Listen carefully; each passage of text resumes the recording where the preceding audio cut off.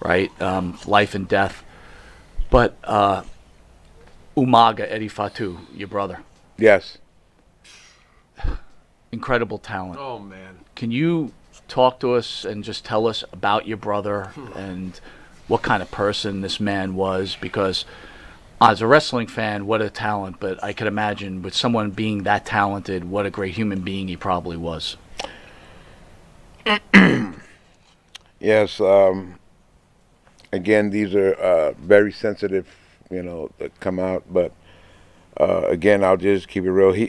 My brother was a good person. I'm not just telling you or the world because he's my brother. You have to know him to say these things, and I know him. He was a good person, a good human being, a good dad, a good uncle, a good brother. He was a giving man. I mean, the money that he made and he shared his blessings. It's the same what I did when I was Tonga kid. I shared my blessings. And my brother Edward Fatu, my mom calls him Edward Fatu. I was wondering, who you calling Edward Fatu? I didn't know that was his real name. That's your brother's real name. I thought it was Eki, but he said, no, it's Edward Fatu. It's on the birth certificate. But my brother Umaga was a good man. Like I said, it's just sad that he left so early. He went so quick, yeah, so fast, and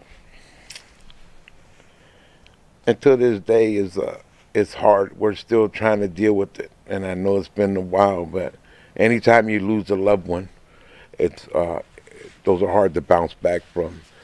We got to learn I try to really learn how to dust myself up. Even with Yoko, I always think, what would be if they were still alive and here with us, or with me? What would it be like? A celebration. There's always laughing and joy all the time with us. So we miss half of that. We miss half of the Samoans, our family. They're all falling. Everyone's falling like dominoes right now. And a lot has to do with the choices they make, the stuff they eat, the things they do in life. You're putting in your body. It's all up to you, whether you want to move forward in life or not. But my brother had some issues he was dealing with, and it can, again, like I said, it can be family issue, it can be work issue, it could be maybe he didn't go, Vince sent him, I guess, to some rehab or whatever the case may be. But again, you can't stick, I can lead the horse to the water, but I can't make you drink it, But yeah, I mean, he's a good person. He really was. Well, again, I'm not saying that because he's my brother. Please don't.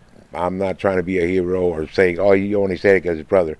No, I'm telling you, he is a good person, a good human being, a good dad, a good brother. He was just a giving person, and he was humble.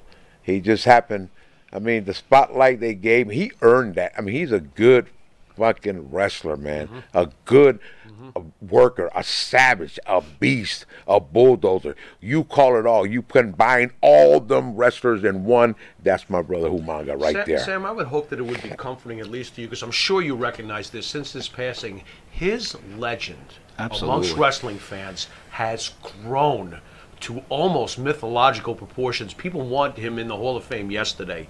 I mean, that must make you feel good, at least, I would assume. Yes. I mean, at least they recognize him. At least they thought about him. You know what I mean? It was great. Sam, I'm going to tell you a true story. Great. I have a daughter. She's 30 now. If I was going to have a son, and my wife could back this up, my daughter could back this up, I was going to name my son Umaga. And no that is way. The truth. No, that is the truth. If my wife was here, she would tell you. I was naming my son Umaga. There's Umaga right here. That's it, baby, Umaga.